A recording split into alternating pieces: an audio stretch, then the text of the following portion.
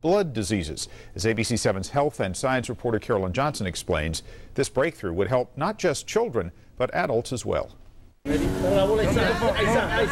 Watching Isaac Coutte chase down a football, you might never guess that the 12-year-old once suffered from sickle cell anemia, or that he was one of the first children in the country to be cured by stem cells released into his bloodstream by a transfusion of cord blood.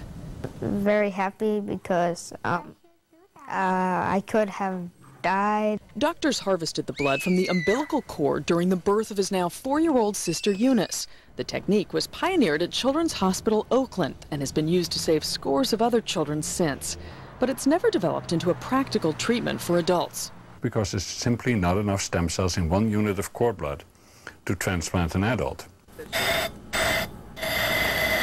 So Frans Kuypers and his team at the Children's Hospital Oakland Research Institute began to look into another stem cell source also retrieved during the birth process, the placenta.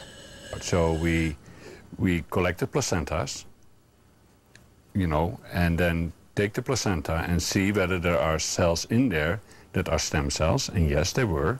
Not only are they there, yes, you can tease them out, and yes, there are many more than you will have in 1 unit of cord blood. In a study published this month, Kuypers' team documented that stem cells taken from the placenta survived transfusion into animals and indeed began producing healthy blood cells. And that's the key to their effectiveness in treating diseases of the blood such as sickle cell anemia. Researchers believe a combination therapy could now extend the same treatment option to adults. So that means that you have now your cord blood and you have your placental-derived cells, which are very similar. If you combine them, now you have enough to transplant an adult.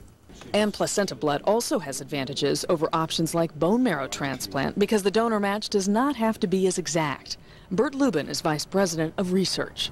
Approximately 8,000 to 10,000 people die each year who could be transplanted or considered for a transplant.